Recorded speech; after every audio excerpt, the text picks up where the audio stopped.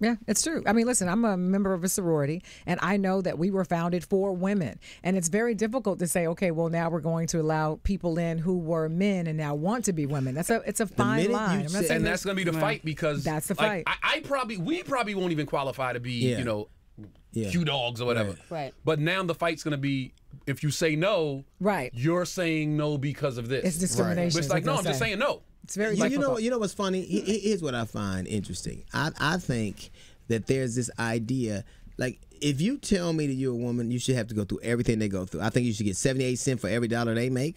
I think you should have periods and stretch marks. And I think, where do you go to get that shitty attitude? Where is that at? You at the shop? Oh, my God. That too. I think you get that when you get up. Where do you go to get that? Where do you go to get the, I should know that you're upset and you didn't say anything? Like, where do you go to get that? You should just know I'm hungry. Or know I'm unhappy. Where do you get that? You should read my mind.